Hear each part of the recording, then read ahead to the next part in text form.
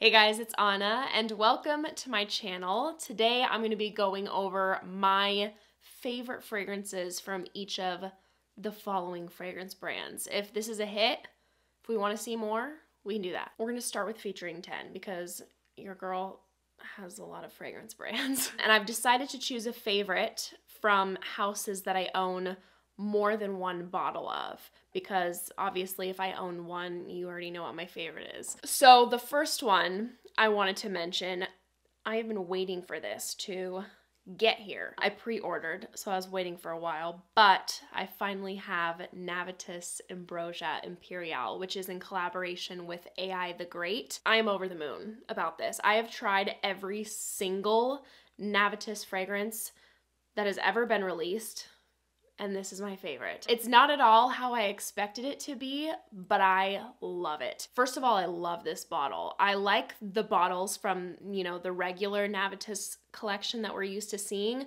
but this definitely has a more elevated look. It's very heavy, and you actually get, let me be exact, 125 milliliters in here. So you're getting more than your standard 100 ml. It does come at a more expensive price, but you're getting more fragrance. I think she absolutely nailed it with this scent.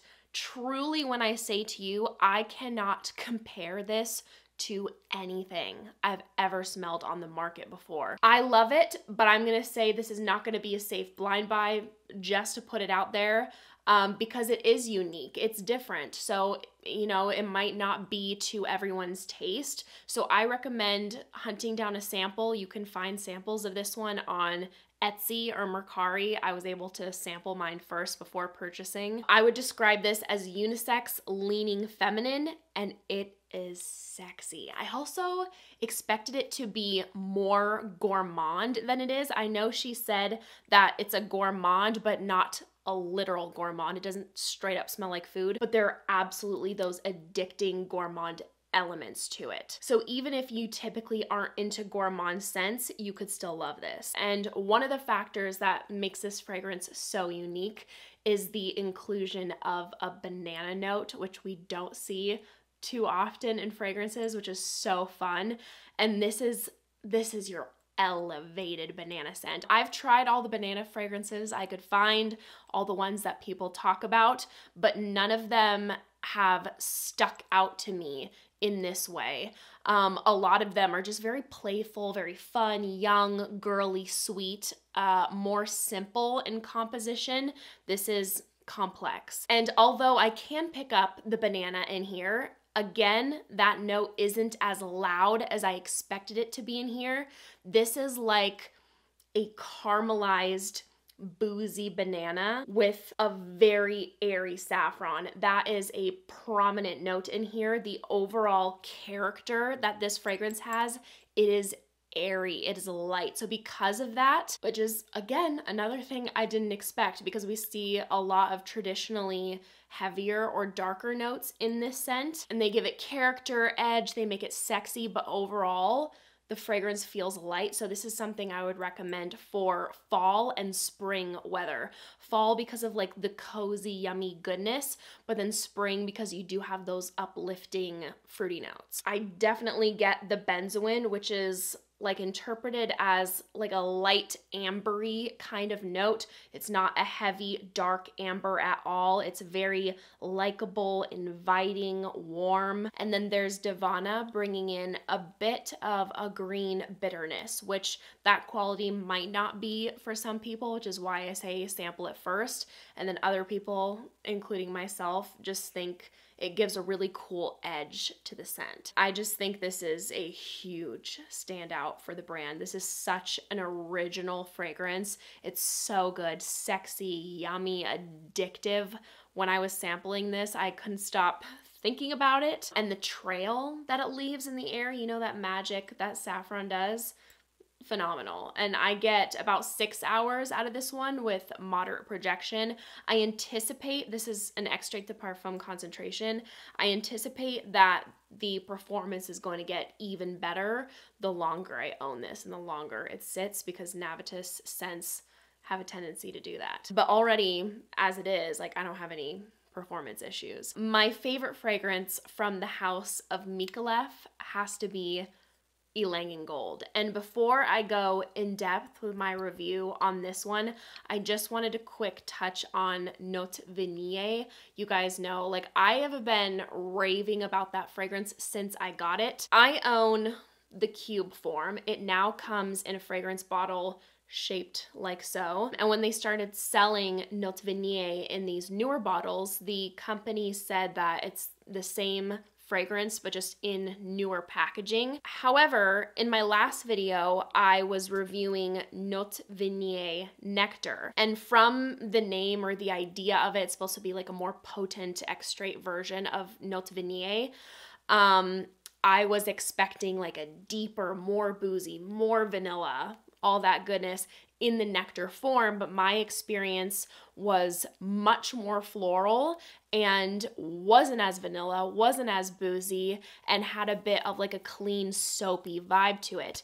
And I received several comments saying that that description sounded quite similar to what they experienced from the new version of Note Vanille. So I tested out and grabbed a sample of the new version of Note Vanille to compare. Just to put it out there, when I first bought my cube, this juice was clear and it gradually turned into this like warm brown ambery color.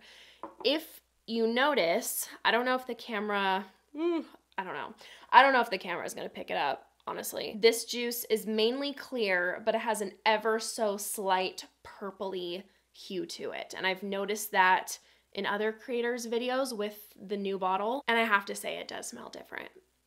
It does smell different.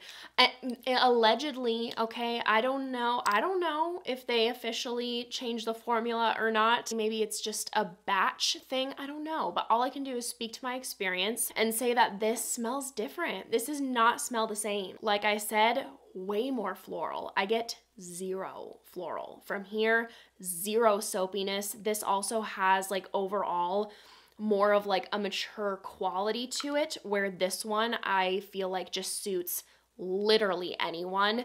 It's so addictive, boozy, vanilla, like a likable booze, like a nice, cozy, yummy spice, citrus blast just at the top. I'm not getting that from here. And I know it's a little bit different when the juice is fresh, clear, more brand new.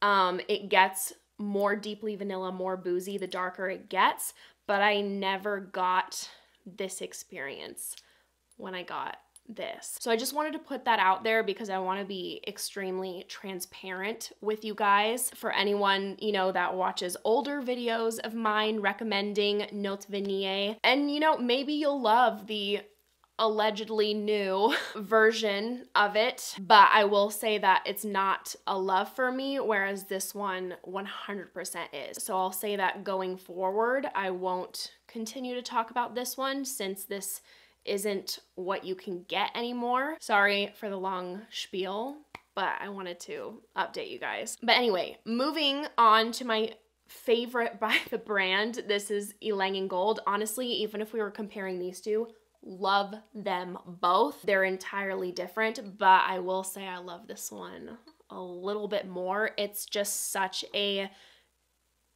special and unique addition to my fragrance collection. It truly makes me feel so ethereal, beautiful. It just makes me feel stunning. If you're just getting into fragrances and you want more experience with a note of Ylang Ylang, or maybe you're not just getting into fragrances but you want more Ylang Ylang scents and you haven't gotten your nose on this, please do, because for me this is like the holy grail of Ylang Ylang fragrances. This could be a wedding day scent. It screams old money. It's just so classy. It's a beautiful, creamy, smooth blend of Ylang Ylang. This is not an indolic floral. It's not so like heady or overload floral. It's just like, it's like pixie dust.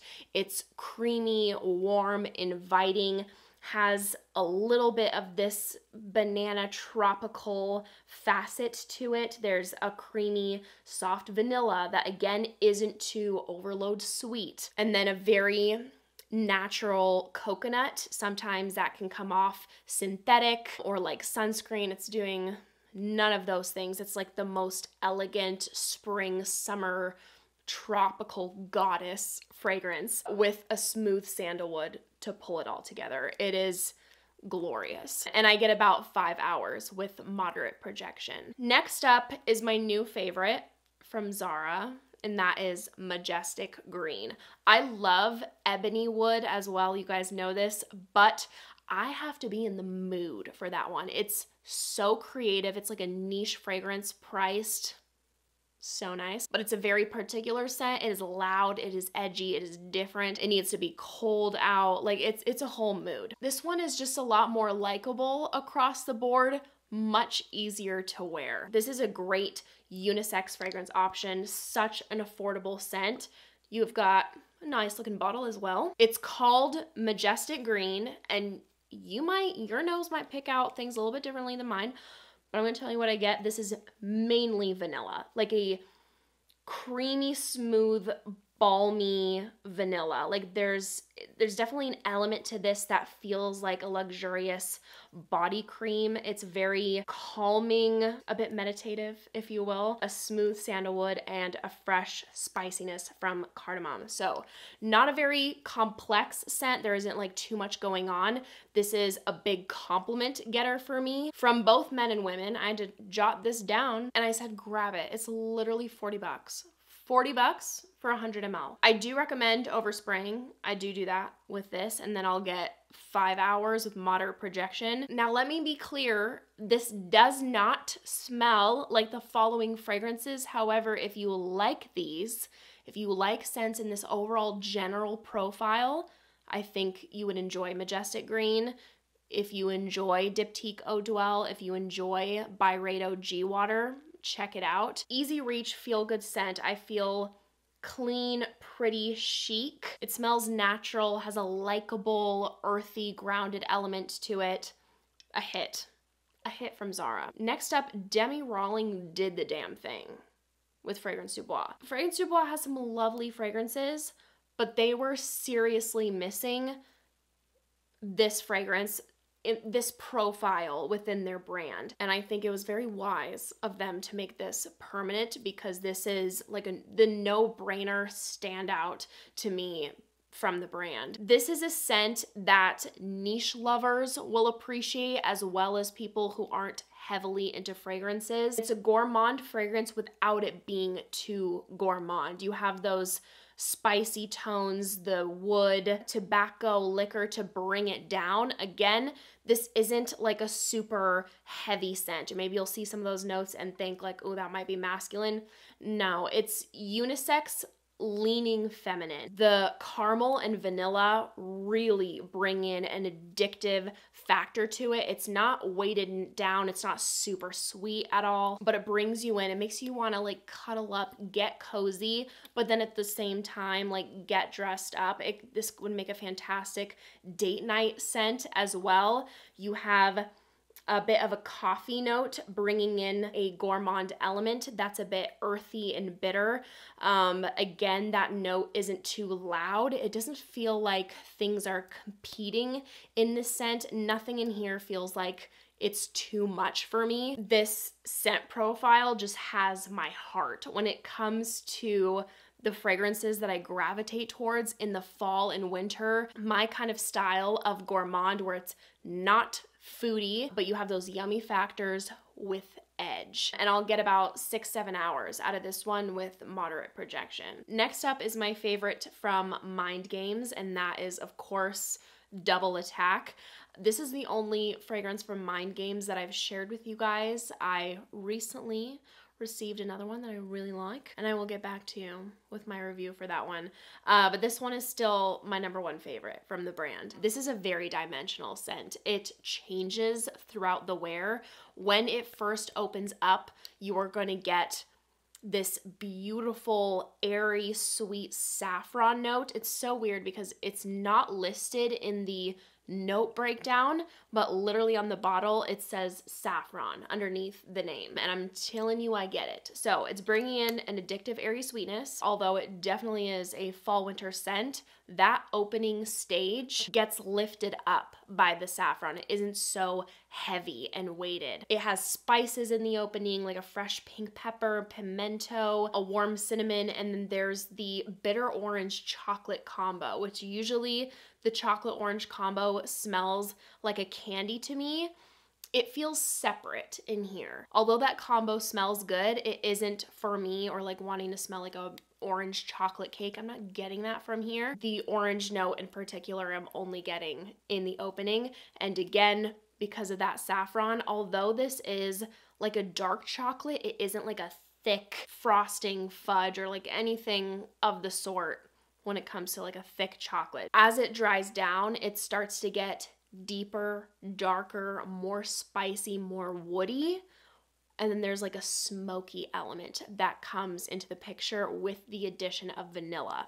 So it's giving me like the mental picture of like by the fireplace vibes. It's that time of year, but it doesn't smell like so typically festive, if that makes sense. It's a going out confident type of scent, but then it winds down to you guys getting close, sitting by the fire, eating some spiced desserts. And this one has good performance. It will last me all day with moderate projection, and it's perfectly unisex in my opinion. Another unisex scent, this is by Maison Crivelli, Iris Malikan. I also adore Hibiscus Mahajad, but I'd say yeah, it has such a special place in my heart. It really makes me feel a certain way, and there's truly nothing that I can compare this to.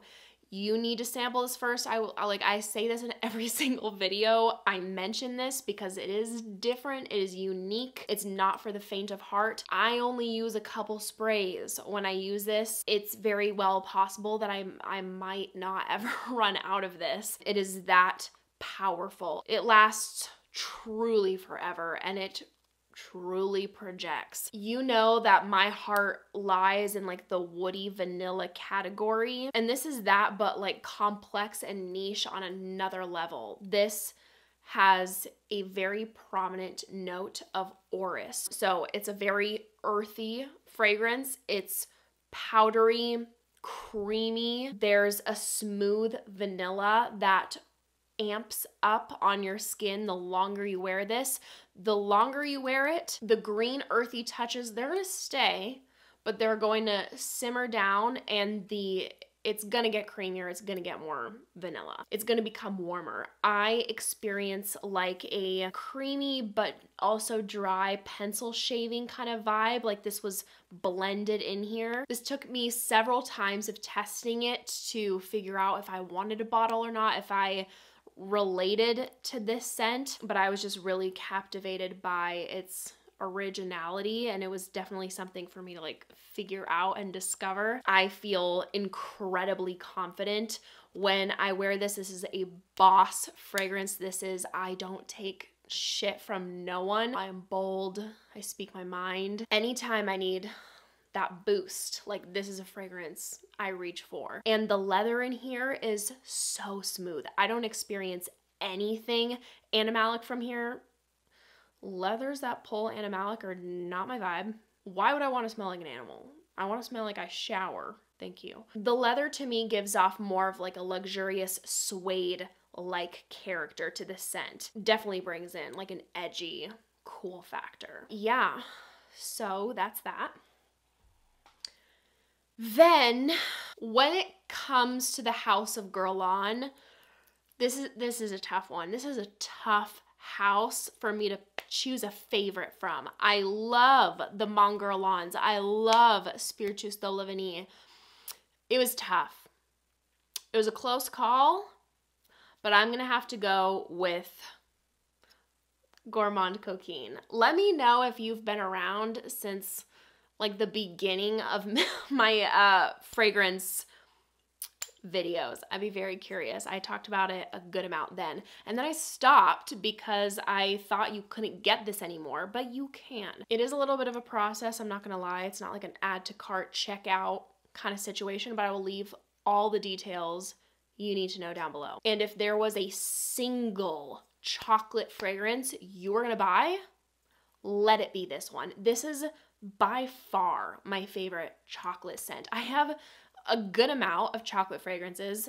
Eventually, I would like to film a chocolate video because I feel like when it comes down to that note, I'm like, I got the good stuff, you know? But this is my favorite. By the way, don't be blind buying it. Although I think it's a safe blind buy as long as you enjoy Gourmands, don't do it because it's expensive. And I don't want to hear it if you come coming back to me, okay? I'm telling you to be responsible. You can still find samples of Gourmand Coquin on certain Decant websites. I'll again leave some in the description box below for you. But anyway, back to this scent. This was love at first sniff for me. Also, this is by far, like astoundingly, one of my most complimented fragrances ever by both men and women. Like, I smell unreal when I wear this. Also, Eric drools over this. I smell good every day. So it takes a lot for him to like really notice one of my scents and like point it out, and he's just like, that is so good. And he'll say it multiple times a day when I wear this. I love this because although this is absolutely a gourmand, although this is sweet, this isn't the kind of chocolate that smells straight up like a chocolate cake, like chocolate frosting, like chocolate fudge, like so overly gourmand. This is like an angelic dusting of dark chocolate cocoa powder sweetened up with the most luxurious vanilla, and then the most likable bit of rum. I don't get spices, rose, or pepper. I'm just gonna mention that. And although like the chocolate vanilla rum are the only notes that I pick out, this does not smell boring to me. This does not smell too simplistic. I am left in the most like enchanting cloud of these notes. The reason I pick this as my favorite Guerlain is because this is irreplaceable to me. Mon Guerlain is like such a classic, such an easy go-to, works for every situation. I love it. Spirituous Double Vanille, it's my favorite vanilla, but I do have a lot of vanilla perfumes. When it comes to this perfume, when it comes to this category, nothing does it like Gourmand Coquin. Honestly, this is the fragrance to pull for when you want to seduce, when you want to smell like a snack, you want to lure them in. It's for like cuddle plus extra time. This one has a smaller scent bubble. It's sitting closer to the skin, so people just want to like bury themselves wherever you sprayed this. It's romantic, so this is definitely a scent I pull for in those kind of situations. And I get about 6-7 hours from this one. So I'll leave you with this. Smooth, magical, powdery dark chocolate that isn't too dark. It's not bitter. Easy to like rum, powdery creamy vanilla. And I have my backup bottle because it is essential to me. Next up is the House of Rirana. I own Tonka Nutmeg and Vanilla Tea. Tonka Nutmeg is the clear winner for me when it comes to my taste. Although I love them both, ultimately the fall category is my thing. Unisex fragrances are my thing. Gourmand elements, that's my thing. So just prepare yourselves to hear me talk about this relentlessly, particularly come fall, winter. It was a shame. It was a shame because I got this at the tail end of winter, but I wore it for like a week straight and was in heaven. This is my kind of scent profile. It's gonna open up with a little bit of a green quality. Test this on your skin because it blossoms on skin. It gets so addictive, sexy, cozy, inviting, seriously fantastic unisex scent. Like, guys, check this out. Women who can appreciate a unisex profile, please check this out. So it opens up with a bit of an earthy green, fresh, spicy tone. As it dries down, it gets more creamy, more powdery, cocoony. You're getting the orris root, the vanilla, iris, musk, tonka. So it sweetens up on your skin. It's getting more creamy. And then we obviously have the yummy nutmeg note. If you love the Tom Ford Noir Extreme line, you will love this, point blank period. Although I think those are great, this just perfected that scent profile for me. It also has great lasting power. This lasts on me all day with good projection. So it's woody, warm, spicy, powdery with elevated gourmand elements. I just think it's so fantastic. From the House of Amouage, I'm gonna have to go with Guidance. When I first got Guidance, Sunshine Woman was still my number one. But the longer I've had this, I'm loving it more and more and more. I have this currently on my fragrance tray, if you will, so I've been reaching for it nonstop lately. I do this when I'm trying to get more use out of specific fragrances, and it feels like almost every single day, like I'm smelling the options and I'm just going for Guidance. And although this is polarizing, you need to sample it first. Make sure you do, because everybody is getting different things from this scent. So you're either gonna love it or you're gonna hate it. Sorry, I just whacked my mic. Don't know that it really falls in the middle for most people. But regardless of it being polarizing, this is a huge compliment getter for me. I'm getting a compliment like practically every single day I wear this. People are like, oh, that's different. What are you wearing today? That smells really good. And strangers are coming up to me telling me I smell fantastic. There's just something about how uniquely and smoothly this is blended that does it for me. There's so many different notes in here that just come together in harmony for me. The opening experience is when I get all of these different notes popping separately. I personally love the opening. It's super fun for me. I love the addictive pear puree osmanthus that pulls like apricot, the pop of hazelnut that has like a creamy, smooth, like shaving quality to it. It's definitely not overly nutty to me in the slightest. It also doesn't smell chocolatey to me. Vanilla and quite literally the creamiest sandalwood I've ever smelled. If you are not down with a creamy quality in fragrances, I don't think it's gonna be for you. The way that this works on my skin is luxurious. It just like melds into warm skin and gives like a sensual factor. And the longer this sits on your skin as it dries down, those woody factors amplify even more. You're getting more of the vanilla. The hazelnut goes away and the fruity notes simmer down, although there's still like an essence of that through the life of the fragrance. It's quite literally been my go-to fragrance, layered with gritty Gossip Night to amplify those sweet fruity notes. I can't get enough of it. And the performance on Amouage, as per usual, is nuclear. I will spray this on my clothes. I'll put them through the washer. They're still smelling like Guidance. It's insane. I am usually an oversprayer. I do not overspray with Guidance. And the last fragrance house that I will cover for today is Commodity. And my favorite one, first love from the house, is Gold Expressive. Just the OG gold. This is just such a likable, chic, everyday, could be a great signature scent type of vanilla fragrance. This is a more this is also a more